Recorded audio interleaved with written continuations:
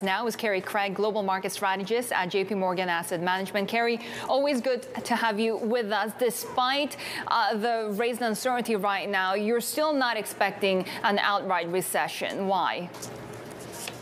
Good morning, Sherry. Well, there's not much in the economy to really signal that we'd see that amount of weakness that would lead to a recession. We still have very strong household balance sheets. We have a strong corporate balance sheet, and we're still seeing decent momentum around the world in many economic indicators. And we still have parts of the world that are reopening from COVID.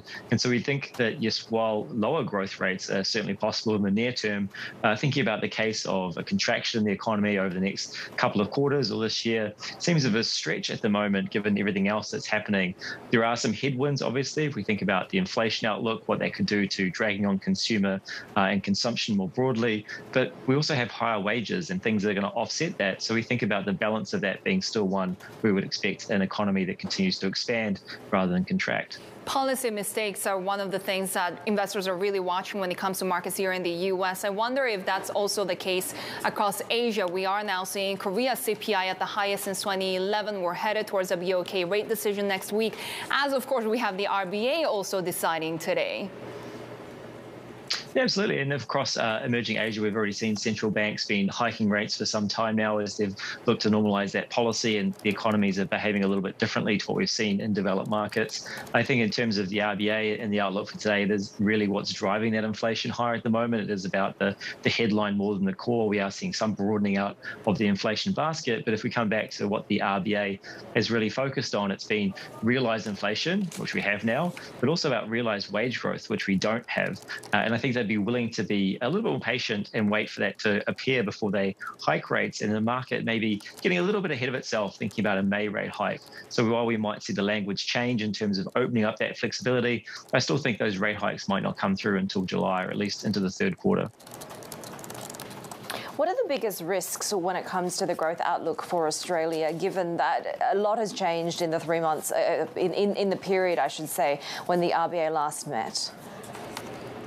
I think some of the biggest growth risks would actually happen domestically if we saw a large impact to household wealth through a collapse in the housing market, given the big run-up we have. And again, we didn't have that deleveraging happening in the housing market here that we had in the US, which actually allows for the interest rates to rise. So curbing the wealth effect to curb spending in the economy would be a large one.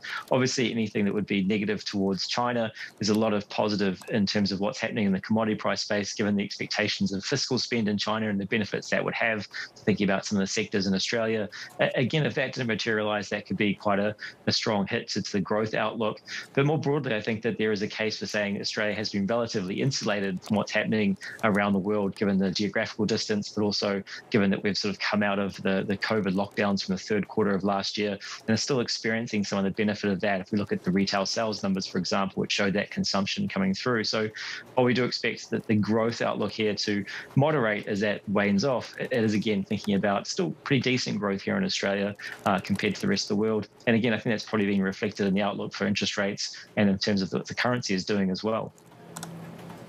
Where do you see opportunities across government debt at the moment? Because obviously with the big moves that we've seen in yields, there would be some opportunistic buying going on. I mean, from the outset, we'd still be underweight duration as a whole. We wouldn't be looking to add to government bonds. We still think there's scope for yields to rise a little bit here. Admittedly, the sharp move we've seen this year would pique many interests of investors who are thinking about, maybe if you get 2.5% on a treasury yield in the US, that's a time to think about putting that in your portfolio as a defensive hedge if you are thinking about a recession. Again, not our base case, so we think that yields can move higher. We wouldn't really want to be owning duration in this environment. If you were looking for perhaps thinking about the relative value, you might look towards Europe relative to the US, where some of the pressures are going to be different.